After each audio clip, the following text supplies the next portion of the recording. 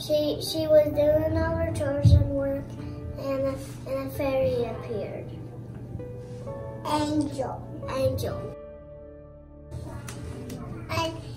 the angel was named Gabriel. And I said, Mary, she's going to have a baby, and his name was Jesus. He would be the Son of the High, and he'll reign forever. It's a surprise. What can this be? The angel told Mary, child comes from God. Mary was engaged to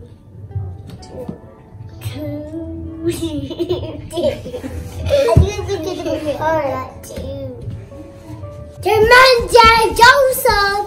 Joseph was sad because Mary was gonna have a baby. I hear the back.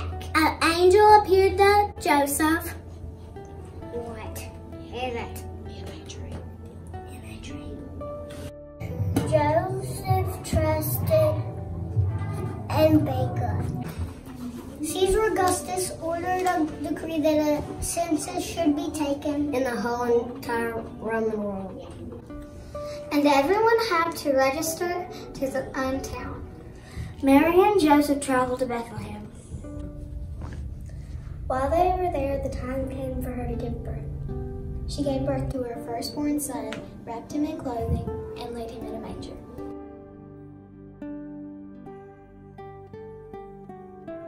And there were shepherds living out in the field nearby, keeping watch over their flocks at night.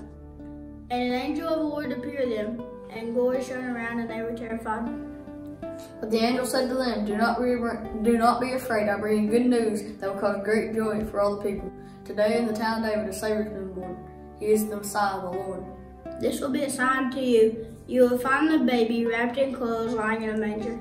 Suddenly a great company of the heavenly hosts appeared with the angel, saying, Glory to God in the highest of heaven, and peace on earth.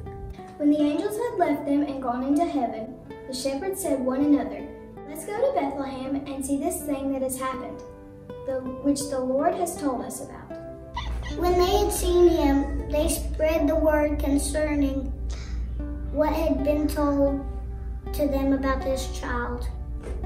And all who heard it were amazed at what the shepherds said to them. Wise from the east saw a great star and they followed it. The Magi bowed and worshipped him and gave him gifts of gold, frankincense, and myrrh.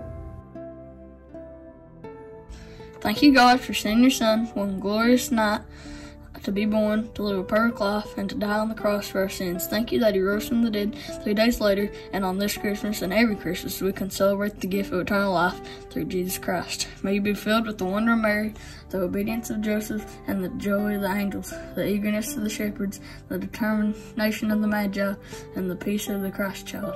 In Jesus' name we pray. Amen. Merry Christmas.